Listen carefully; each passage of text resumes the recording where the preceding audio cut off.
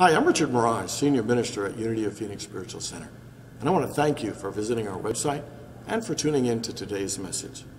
If you feel inspired by today's talk, I really encourage you to make a donation by hitting that button below and making a contribution to this ministry. It'll allow us to continue these messages online and to do the great work we do here at Unity of Phoenix, which is to inspire people to live better lives. So thanks for tuning in, thanks for your support, and we hope to see you at a Sunday real soon. All right, morning again, everyone. And a shout out to Jim and Ruth Green, who check us out and watch us from Fayetteville, Arkansas. Everybody wave to Jim and Ruth. Hey, thanks for watching, gang. Appreciate it. So Adam is talking to God and says, God, I really love this garden. I love this place. It's so beautiful. The landscapes, everything's so great. You know, the animals are fabulous, great food. And I'm having such a great time, but I got to admit, I'm feeling a little bit lonely. And so I'm not really feeling so happy. And God said, well, Adam, in that case, I've got the perfect solution. I shall create a woman for you. And Adam says, what's a woman? And God says, this creature called woman will be the most intelligent, sensitive, caring, beautiful creature I have ever created. She will be so intelligent. And there's more. And she will be so intelligent, she will know and figure out what you need even before you ask. She will be so sensitive and caring that she will know your every mood and help you get to be happy again no matter what. Her beauty will rival the heavens and the earth, and she will be unquestionably caring for every need and desire you may ever have. She will be the perfect companion for you, and you will love her more than anything in life. And Adam says, wow, that sounds great, God. And God says, yes, she will be great, and you'll be happier than you'd ever dreamed of, but this is going to cost you, Adam. And Adam says, how much is this woman going to cost me? And God says, she'll cost you an arm and a leg. And Adam thinks about it, and he says, so what can I get for a rib? So, let's imagine. Okay. That was bad, but this one's worse. And so God's talking to, so Adam's talking to God and says, God, why'd you make Eve so beautiful? She's gorgeous, she's stunning, she's amazing. Why'd you make her so beautiful? And God said, I made her so beautiful so that you would love her. And then he says, but why did you make her not so smart? And he said, I made her not so smart so that she would love you. And so,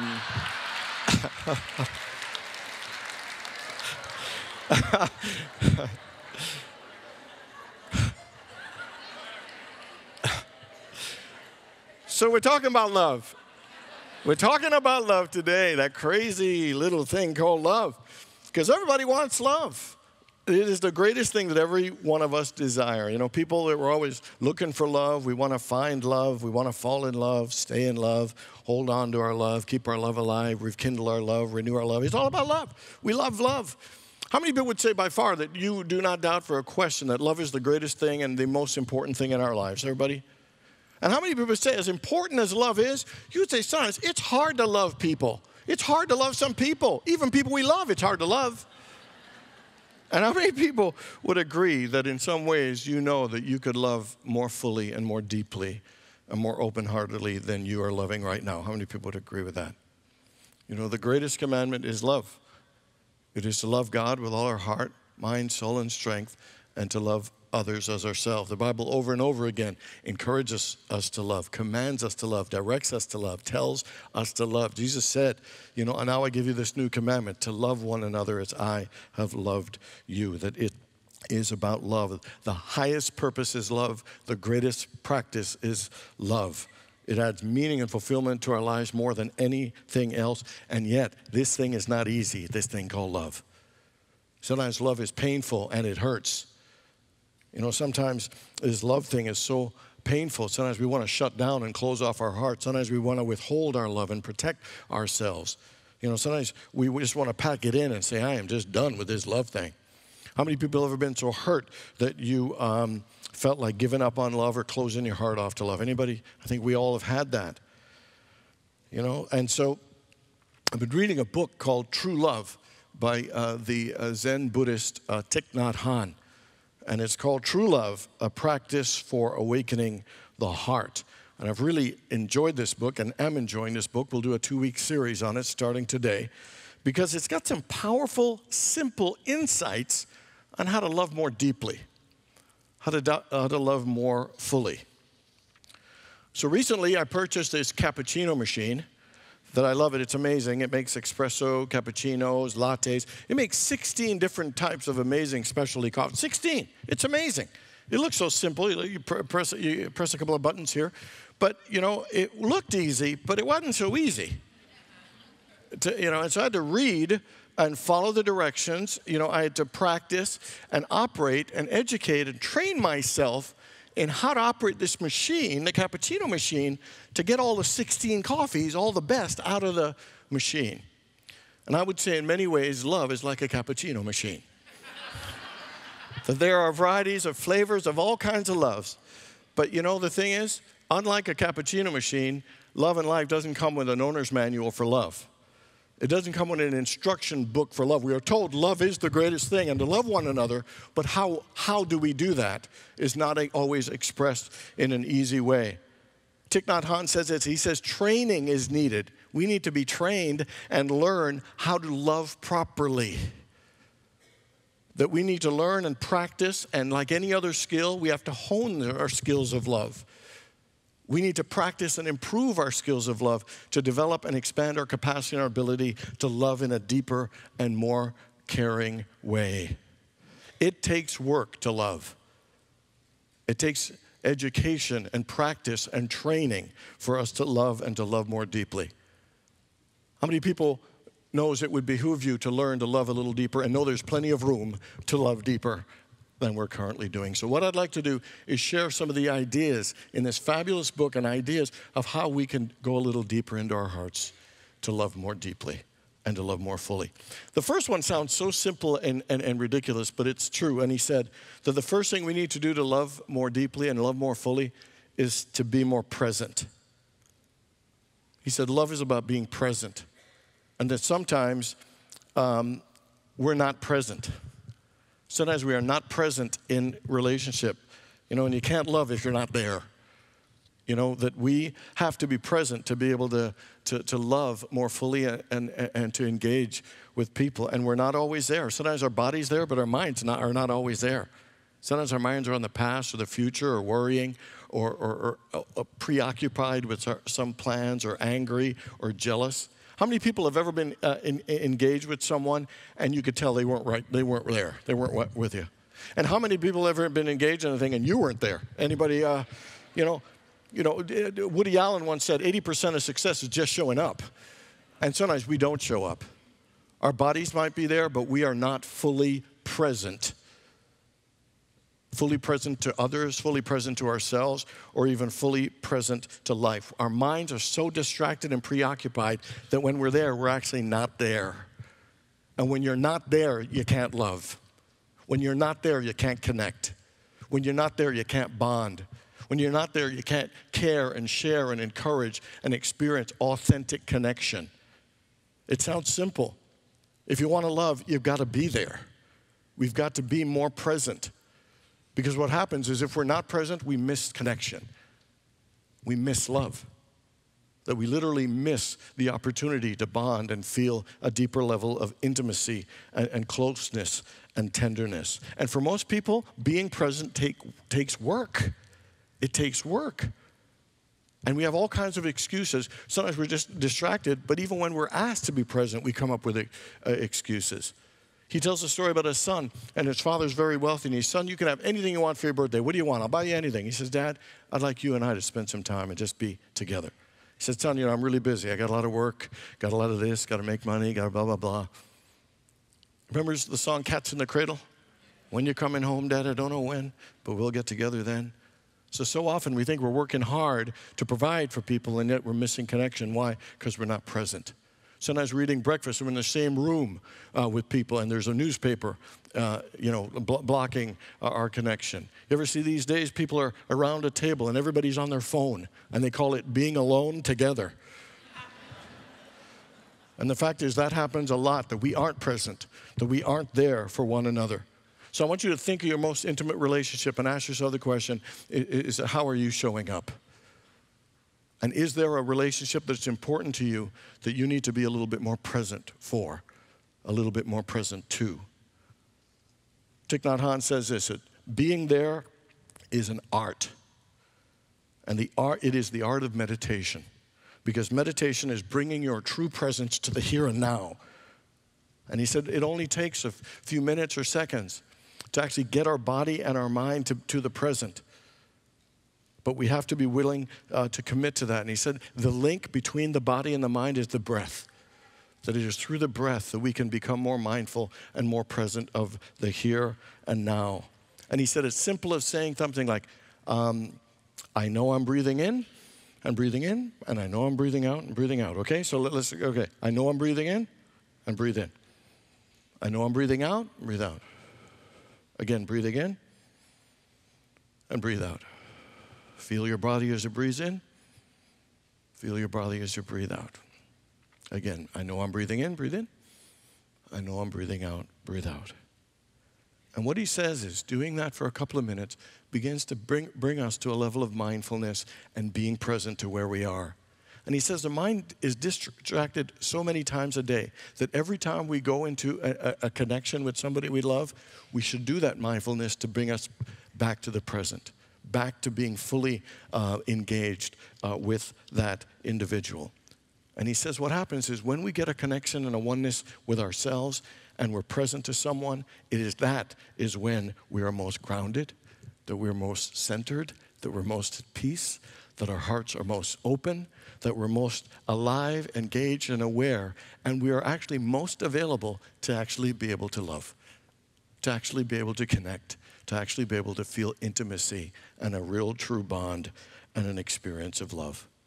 The mind will wander, and we have to keep going back to this mindfulness every time we engage with someone, that we need to be able to be mindful and be fully present so we don't miss that connection. Because everybody wants love, and not being there misses the very thing we want. And so we need to be more conscious and more intentional in being present in all of our relationships, and particularly our most intimate, connected relationships. And so the second thing he says for us to love deeper is to understand. And there are two things we need to understand. The first one is to understand love in a better way and to understand what love is. And he says there are 4 elements in Buddhism to what love is. Number 1, love is about kindness. It's about being kind and caring to someone else. Number 2, it's about compassion. And that compassion is having a desire that someone's suffering is eased or their pain is eased. The third is joy. Love should bring joy. And not that every moment is, but overwhelmingly, there should be some joy when we love. And then the fourth one is freedom. When we love, the other person should be free. Free to be who they are, to feel safe to be who they are. So he said what is not love is when we try to control someone. That's not freedom, and that's not love. If we don't have compassion for someone and what they're going through, that's not love. If we're not feeling some joy and they're not feeling joy, that's not love. And if we're not being kind, that is not love. And he said we need to measure ourselves and ask ourselves a question, am I truly living a life of love? Am I truly loving that person or those individuals in my life at this level and standard of what true love really is? And then the second thing we need to understand is we need to understand the people that we love. Here's what he says. He said if you can't understand the person you love, then you can't love that person properly to bring out happiness and joy in them. That if we don't understand someone, what their suffering is, what their goals and dreams are, if we don't understand what their troubles or how they receive information or their personality, then it's hard for us to actually love them. It's hard for us to really genuinely love them and support them in a way that makes a difference to them. You know, they usually say the golden rule, do unto others as you would have them do unto you. It's really do unto others as they would like you to do unto them. Does that make sense? Okay. If it doesn't, just please nod, because... But So one of the things you come to realize is that people are different. Sometimes people are shy, sometimes people are insecure, sometimes people are confident and loud and gregarious, and we need to love them in different ways. And the more we understand them, the better we can love them in greater ways. So often we have the people in our lives, we try to mold them in how we think they should be. But every one of us has somebody in our life that we want to change, that we know that if they were just different and exactly the way we think they should be different, they would be a lot happier. How many people have somebody in your life you wish was a little different? You want to change them. Okay, only 4 of us admitted it, but that's okay. And so, it is amazing how we spend energy wanting to change someone instead of actually understanding them and accepting them and loving in the way that will work best for them, is that we always try to change them. So I'm from a family of 10 kids, 5 boys, 5 girls, 10 kids. And so we have a brother that was just a little out there, a little unusual. And so the other 9 of us were always trying to tell him to be different than he was his whole life. Up until maybe 5, 6, 7, 8 years ago, then my eldest brother, we're talking on the phone and say, oh, he needs to do this and stop doing that. And then my brother says, no, you don't. All we need to do is love him. To accept and understand that's how he is.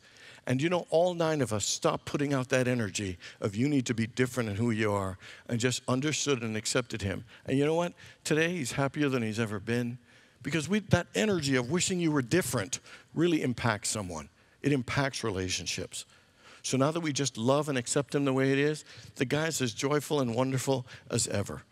There's less stress and resistance and tension in the relationships because we're not trying to make him be other than he is.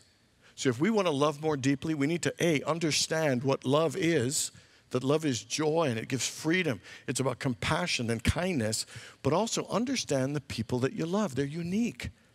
And when we understand them more, we'll learn how to speak in a way that they'll be able to receive and understand. We'll know what their love language is, so we'll be able to support them, whether it's with words or actions or whatever it is, so that they really feel the love we have in our hearts for them. And then the third thing is that we need to practice love. We got to practice. We got to work on it and invest some time and energy into loving. And Buddhism, they do mantras, and a mantra is a statement. He calls it a magic formula that when you utter it from a place of being present, being in the here and now, being mindful, that statement, he said, can change situations and change people. But we've got to be always mindful. We always have to go back to this mindful practice before every interaction until it becomes the norm. But he said there are 4 magical mantras we got to practice. And the first one is that once we breathe and are connecting with our body and feeling a sense of oneness and are present, the first one is, dear one, I am here for you. Is to literally, and say it to ourselves, we don't say it to them, that I am here for you. And you know what that's for? It's for us. It's to say, I'm here to take a stand for love. I am here to invest time in being present to love, and I want to show up in a greater way in this relationship. So this first mantra is really about our commitment that I'm willing to show up in love, that I'm willing to take a stand for love, and I'm willing to invest the time to be present to this relationship and this situation. Everybody know Shonda Rhimes, who she is? So she's the one who produced like Grey's Anatomy and How to Get Away with Murder and what's that other one? Scandal, all on Thursday. So hugely successful. And I read a fabulous article and saw an interview with her. And she said she lost her mojo. She's hugely successful, blah, blah, blah, single mom with kids. And she always found that she didn't have time for her kids and decided she's out of her groove. Let her make a commitment to 1 year. Kids ask her to play. She's saying yes. She's not saying I'm too busy. So first in her head, saying, oh, man, that's going to take a lot of time. I miss meetings, blah, blah, blah. So anyway, she goes to leave the house. Kids say, hey, Mom, hey, can you play with us? She says yes. And what she found was being present with them was an amazing experience, and it didn't take as much effort or time. In fact, they got bored with her after 4 minutes. And she worked all 3 of them, and by 9 minutes, she was done. Or they were done with her. But what she found was that she had all these ideas of what the commitment it would take, that I don't have enough time. She did have enough time. She had enough time for her kids, she had enough time for her work, and she found her groove back, and she was more joyful than ever. And the question is, who are you needing to spend time with? And are you willing to do that first mantra to say, dear one, I am here for you. I am willing to take a stand for love. I'm willing to show up in a better way and to invest my time in being fully present for you. So who is it do you need to show up for? And are you willing to make that commitment for yourself? The second one is, the second mantra after you do your mindfulness stuff is, dear one, I know you are here and it makes me very happy. One of the things that happen sometimes is that people don't feel like they're seen. They don't feel like they're heard. They don't feel like they're acknowledged, or they don't feel like they are recognized. And sometimes we don't mean to do it, but sometimes we can have people in the same room and feel like the other person isn't acknowledging them or isn't connected to them in any way. You know, and so it's important for us to begin to recognize. And you have to be there. Let me give you an example. There can be a beautiful sunset, but if you don't recognize it, then you don't experience it.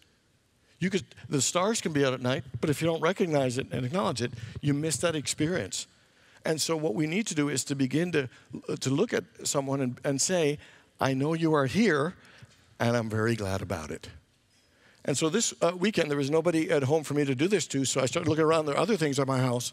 And I saw this, I've got this beautiful like orange poinsettia.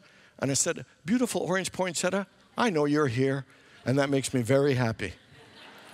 I have this purple orchid. I said, purple orchid, I know you are here, and that makes me very happy. I said, cappuccino machine that makes 600 different types of coffee. I know you are here, and that makes me very happy. I just renovated my entire kitchen.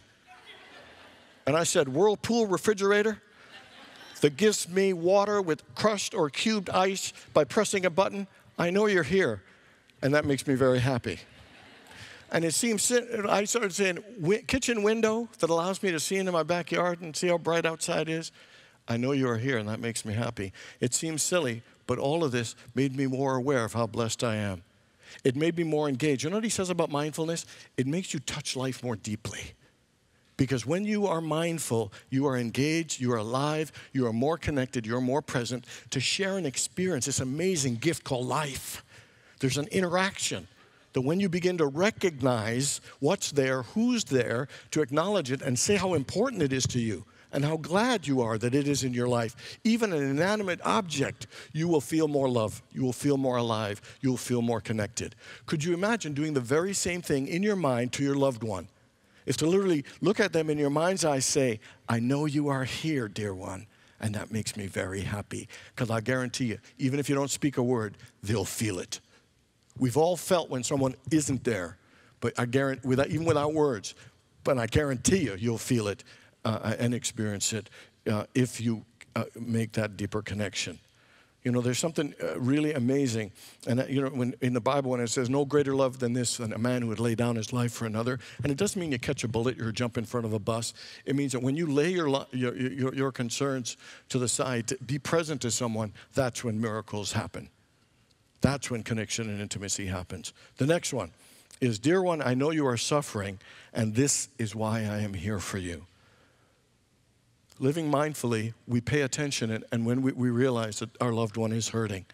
Sometimes when we don't pay attention, people are hurting right around us, and we don't even know it. We don't even acknowledge it because we're not there. And one of the greatest things is to have a loved one, during a time of pain, say, I'm here for you. To say, to hug them, or to hold them, or to pat them on the back. Just to express any level of care makes a difference. I've known people in the hospital who were in a coma, and they had friends visit and were present, and they didn't say anything, they didn't think they were conscious, and the person in the coma later said, I could feel it, and it made a difference. I've been on both sides of the bed in a hospital. I remember when I was hospitalized, my friends came to visit, didn't say a word. I wasn't in a place to visit, but I could feel their love and their presence just in that room, not even saying anything, but just being there. Doing something kind, saying an encouraging word. It is amazing when someone is suffering, just being there for them and helping them makes an absolute difference. It's miraculous, the power we have to connect and transform people's lives by just being there when they're hurting. You know, our chaplains make phone calls once a month, and there are some chaplains who have never met the people, and what they do is they leave a message, and so that for a couple of years they've had voice messages, and people will come up to me and say, I love my chaplain. I've never met them, but they leave these beautiful messages, and they make a difference for me, and especially when things aren't going well. And so my question, who in your life is suffering, and are you willing to just allow yourself to be present for them? And here's the toughest one, he says, is the fourth mantra is, dear one, I'm suffering. Please help me. And sometimes when a loved one has hurt us and we feel hurt by that loved one, the first thing we want to do is shut down and run away and close off and build up a wall to protect ourselves. And he said we need to let that go and go to the loved one and say, I'm hurting. Can we talk about this? Can you help me move through this in a greater way? And he said that takes courage to be vulnerable, to open yourself and authentically share where you are with that person. Because to run away just builds a wall and distance and disconnect. But to actually go and have the courage to share with that person and say, I need your help. Help me understand this. Help me move through this. And actually creates more intimacy and connection. So often we have misunderstandings with people and we don't talk. And it builds more misunderstanding and more problems and more issues. And so to literally be able to say, I'm suffering, can you help me? You absolutely would be able to transform things in a greater way. And then the final one is to talk about listening. I believe there's no greater power to heal relationships and to bring people closer than to genuinely listen. So often we want to be understood and not understand. And we need to take more time to understand and not just be understood. Thich Nhat Hanh says, as he says, if people have to go to the therapist, it's because our relationships that we don't listen in them or we don't feel heard by the people in our lives. He said if we listen to one another, that we would be healthier, that we'd be happier, that we would feel more connection, that the pain that we often hide and that builds up would go away if we would genuinely take time to just listen to one another. It is the worst of all of our communication skills, is to listen. We don't listen well. They say we're either speaking or we're waiting to speak, but somehow listening doesn't always get there. But to be heard, but to literally be heard, and to be able to share what's going on with ourselves is one of the safest, loving things you can do. That's why Paul Tillich, the 1930s, 40s theologian, said, the first law of love is to listen. If the first law of love is to listen, think about this. The greatest commandment is to love God with all your heart, mind, soul, and strength. And the second commandment is to love others as ourselves. If listening is the first law of love, then this should also make sense if we substitute love for listening. How about this? The first commandment could be, listen to the Lord thy God with all your heart, mind, soul, and strength. And listen to others as you listen to yourself. Could you imagine if we listened to ourselves better? Could you imagine if we listened to one another better? Can you imagine how different life would be if we listened to God better? Listening is a powerful thing, so who would it behoove you to listen to, including yourself, in a greater way? Because I guarantee you it will heal and transform and bring a greater connection. Love isn't an easy thing, but it is the most powerful thing in life. And like a cappuccino machine or anything else, we need some instruction. We need some guidance. We need to hone the skills of love and to practice them and improve on them to deepen our ability to love more fully and more freely. This week, I invite you to practice these things. Be present in your relationship. Do the mindful breathing before you interact with a clear intention that I am here for you. Understand the person. Be willing to understand them and understand what love is. Practice these mantras, and more than anything else, listen with an open, loving heart. And I'll guarantee you, your relationships will improve, and you will discover the blessings and the joys of true love. God bless you all.